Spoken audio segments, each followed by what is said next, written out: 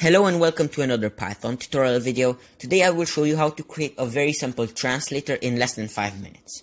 First of all, from translate import everything. You have to install translate. To do that, open the command prompt with the win button and R and type in cmd and then pip install translate. And I already have it installed, but if you don't, it's going to install it. Now, just print a welcome message to make the user feel more welcomed. So, welcome to Translator 1.0. And now let's make a while statement, so it repeats this every time. So, while, so the user doesn't have to close the program and restart. While translating, and let's make translating be a variable. So, translating equals true, and while translating double dots, language, so the user defines what language equals input. So type a language, and now the word or sentence equals input. Type a word slash sentence in English to be translated to, and now this is, you don't have to do this, this is just more fancy, to be translated to string. Actually, first we have to make a plus sign, lang. So it will be, it will say type a word or sentence in English to be translated to what the user said here. Now we have to make the translator work. So translator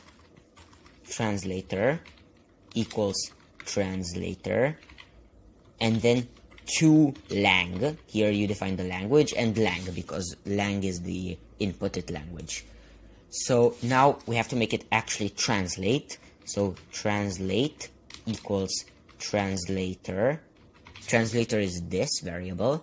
Translator dot translate, and then the word. Word is this. Now let's just quickly run that F5 and enter. Type a language. Let's just say French.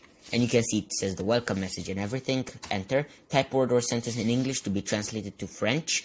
We should make a space over here. I forgot. Anyway, let's continue that. To French, let's say just hello world.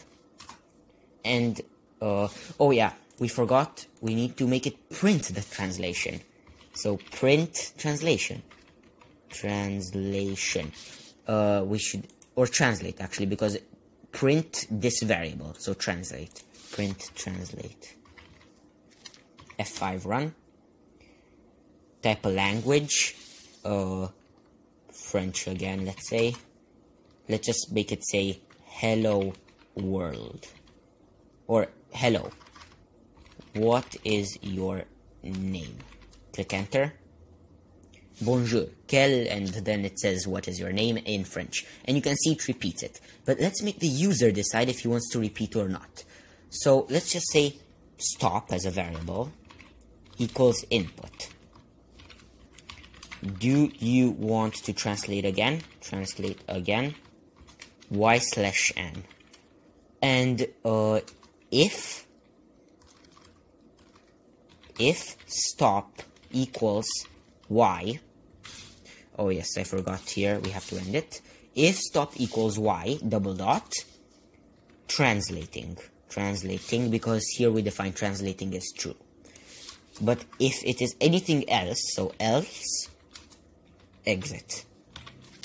Let's run that and see. So type a language, hello, and bonjour. Do you want to translate again? Y or no? Let's say Y. Okay. See, it repeats it. Now, let's just try again. Hello. Do you want to translate again? Y or N? Now, if we press N, it asks us if we want to close the program. So, you can see that you created a small translator in less than 5 minutes. So, thanks for watching, and if you enjoyed, I make plenty of tutorial videos. And thanks again for watching. Goodbye.